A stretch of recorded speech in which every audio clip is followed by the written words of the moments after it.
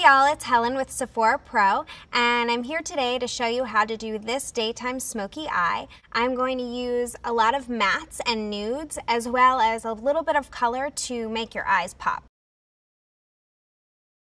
First, I'm going to start with a hydrating lightweight eye cream. I'm using the Complete Eye Renewal Balm by Algenist. You just want to apply it all around the eye and up top too a little bit.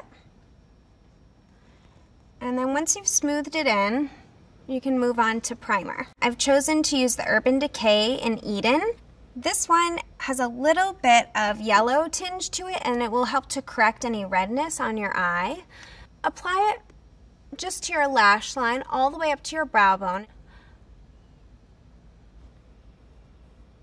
I'm going to add a little bit of definition all around my eye using a soft brown taupe liner. I'm using the one by Makeup Forever. Sketch it all around my eye.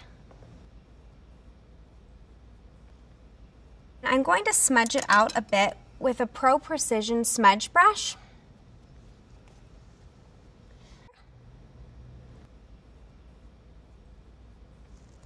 And now that it's nice and smooth, we can move into the eyeshadow. I'm going to start off using a peach tone.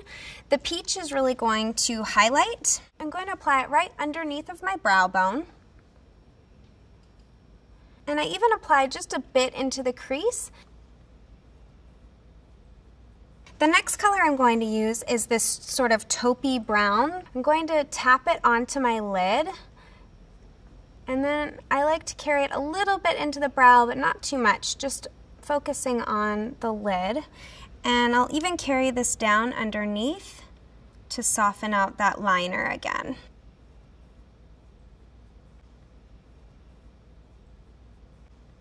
This is where we're really going to take it smoky. I'm going to use a medium brown shade and mix it a little bit with the orange.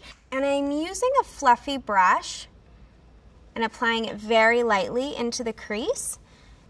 And I even carry a little bit underneath, that way you can see it. I'm going to use a blank brush just to smooth out what I have just applied.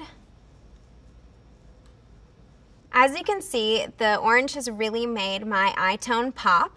If you have brown eyes, you might want to try using a navy tone, and if you have green eyes, you might want to try using a plum. This will really accent your eye color. So I'm going to top off the look with a layer of mascara. I've chosen the Guerlaine Maxi Lash Mascara because it is a really soft mascara that you can add on throughout the day without it getting clumpy.